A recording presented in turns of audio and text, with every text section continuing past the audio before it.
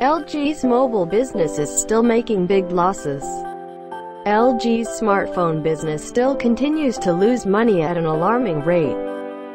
The Korean firm cut its losses in its Q4 2017 financial period to -RKW 213.2 billion. $192.33 million, up from 375.3 billion Korean won, $331.37 million in the previous quarter. But there's no sign that things will drastically change anytime soon. LG Mobile has posted just one quarter of profitability over the last 2 years. That was a small $3.2 million profit Q1 2017, the first quarter of sales of its G6 flagship. Previous to that, you have to go way back to Q1 2015 to find a positive quarter for its mobile division. That mobile division wrapped up its financial year with total sales of 11.67 trillion Korean won.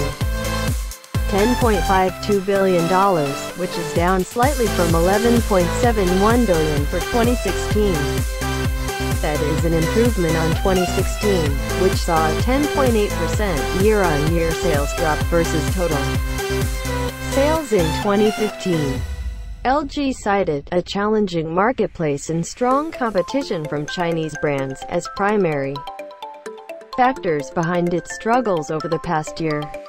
You'd imagine that Oppo, Vivo, Huawei and Xiaomi, which have mopped up market share across the Asian market with competitively priced attractive mid-range devices, are the specific companies referenced here. Looking at its own devices, LG said the LG V30 sold well alongside unnamed premium smartphones. Onward to this year's Mobile World Congress is next month, and it'll give us a glimpse at what devices and tricks newly appointed LG Mobile CEO Wang Jung-won, who spent time in its R&D division, is pinning a revival on. Outside of mobile, the story is different. LG as a whole is prospering. Its full-year profit of 2.47 trillion Korean won, $2.23 billion, is the most it has made annually since 2009. That's principally down to its home appliance and TV divisions, with LG's home entertainment division seeing its operating income for Q4 rocket by 134%.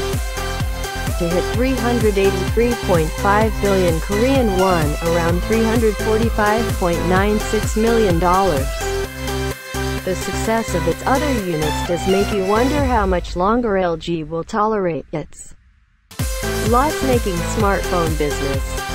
There's plenty of precedent to trimming the focus or removing it altogether. Sony's decision to reduce its mobile efforts in recent years removed what were once big losses for its business, while HTC, which doesn't have other profitable units to fall back on, was forced into selling a large chunk of its smartphone business to Google to stay afloat.